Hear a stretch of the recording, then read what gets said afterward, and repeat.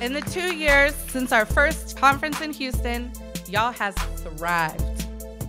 We've done so much in such a short amount of time, and this conference is more than twice as big as the 2017 summit. We are going to push the boundaries and address issues that impact us all.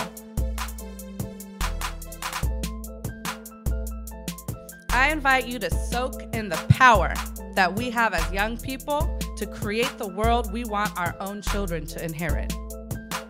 We're ready for the young active labor leaders. This gathering and this group is like at the very core of our mission of the Texas AFL-CIO. Y'all has already changed the labor movement. It is so revolutionary, it is so forward thinking. For those of you who are used to going to your ordinary local union meetings, it's going to be very different. But our job is to come out of this conference with a shared vision of a labor movement that everybody in this room has a place in. I love connecting with comrades from all over the U.S. I love learning new things, having the opportunity to grow and just add to my skill set and organizing. I'm just here to have a good time, Working together with working class young people across the state and fighting for our values and learning about other people's issues. And seeing how even though we're all from different walks of life, we're all trying to accomplish the same goal. It's just amazing and it's awesome. I'm glad to be here. Just the solidarity, the networking, the coming together and just accomplishing collective goals.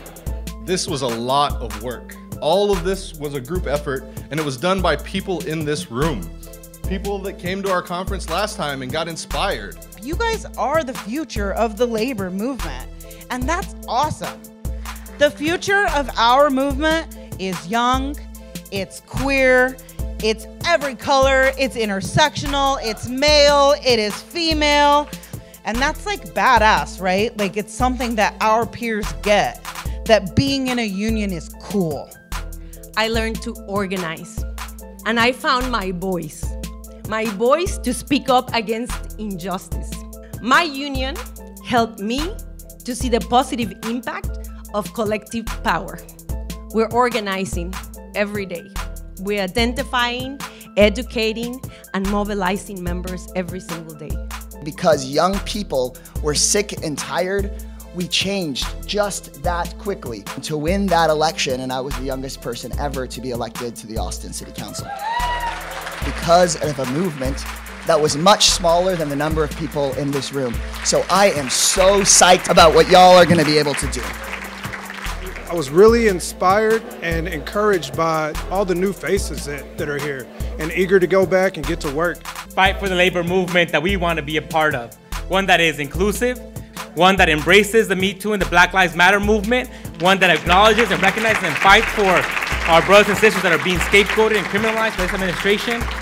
We got to continue to fight. The work starts and ends with the work that we all do together to stand up and say, no longer can we continue to be fighting against each other for the things that are just blatant human rights. So. Igniting the fight against inequality within our labor movement, our racial movements, our social justice, unionism work. I'm just really excited to see 250 young workers here, united in solidarity with each other, and I hope that this Y'all Summit just keeps growing every year. And I want to inspire us in this movement to continue to fight and push back and use everything in our power to keep young folks and young leaders ignited about what it is we can do in our own locals, in our own communities, and in our own state to push back against what's happening to us at the federal and state level. Are y'all ready to fight? Are we ready to win?